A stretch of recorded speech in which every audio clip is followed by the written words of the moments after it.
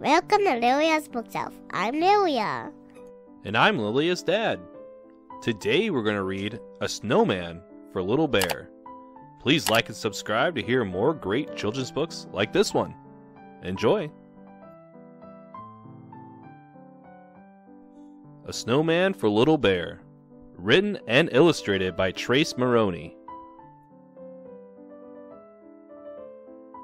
Deep in the woods on a cold winter's morning, Little Bear was snoozing and snoring and stretching and yawning when something caught her eye.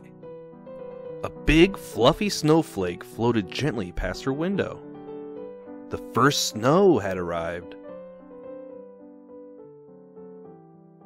She squealed with excitement. No one loved snow more than Little Bear.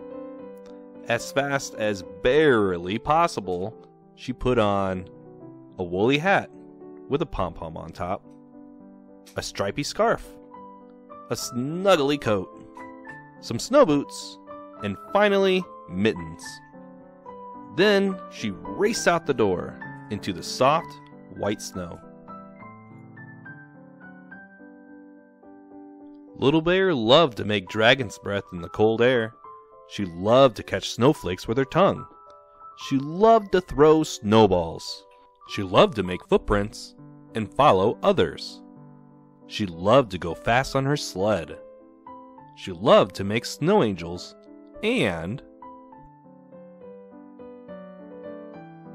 she especially loved to make a snowman. After patting and rolling and pushing and lifting and huffing and puffing, she took a step back to take a look. I think something is missing.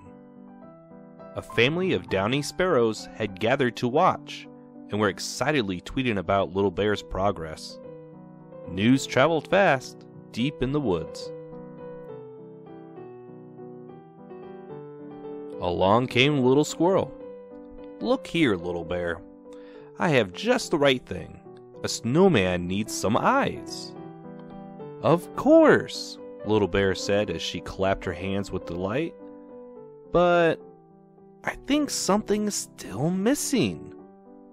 The downy sparrows tweeted as fast as they could. News traveled fast deep in the woods. Along came Little Bunny. "Look here, Little Bear. I have just the right thing. A snowman needs a nose."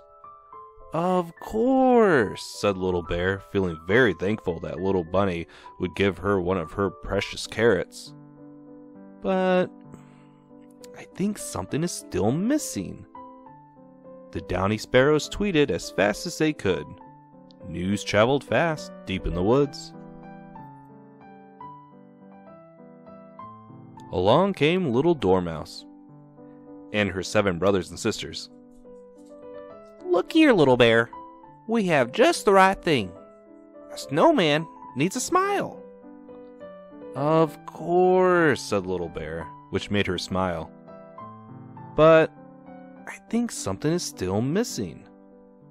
The downy sparrows tweeted as fast as they could. News traveled fast deep in the woods. Along came Little Red Fox. "Look here, Little Bear. I have just the right thing. A snowman needs a scarf." "Of course," said Little Bear, admiring the colorful, woolly scarf Little Red Fox's mom had knitted. "But I think something is still missing." The downy sparrows tweeted as fast as they could.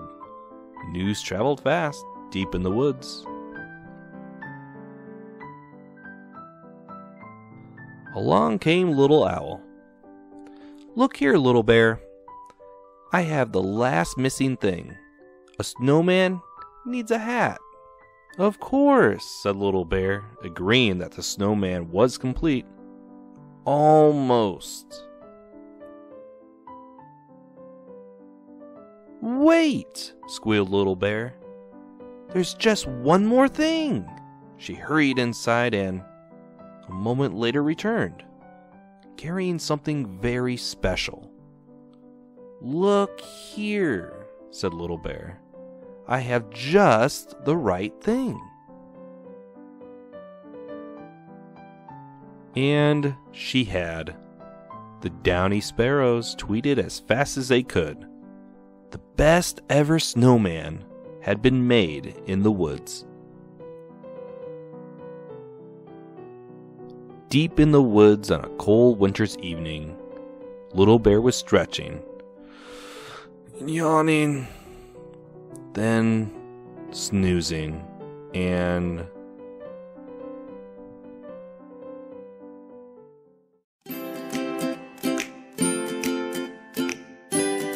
Thank you for reading this book with us.